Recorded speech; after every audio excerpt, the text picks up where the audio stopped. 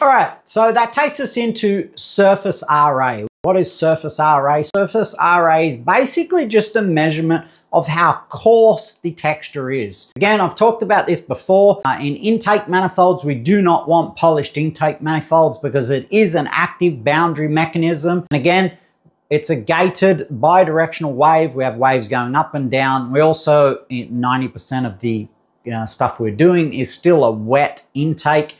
So we want to keep that fuel shear mechanism happening even at the boundary layer. So had some comments saying that boundary really doesn't make any difference at all. Probably one of the first things you'll learn in engine development is the finish of the surface does affect your horsepower and torque by about 2 to 3%. Larry, the inventor of Pike Max, have proven this. Darren Morgan, David Vizard, there's tons of guys. Ourselves, we've done this as well.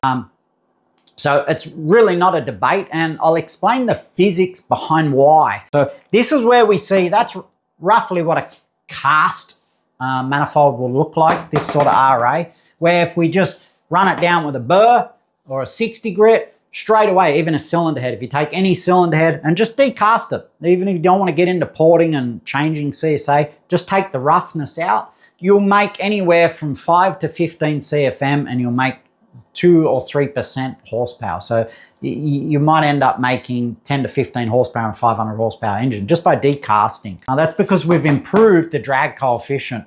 So we're able to get air in without the boundary being too thick. Check out the full clip on our Bane Racing YouTube channel.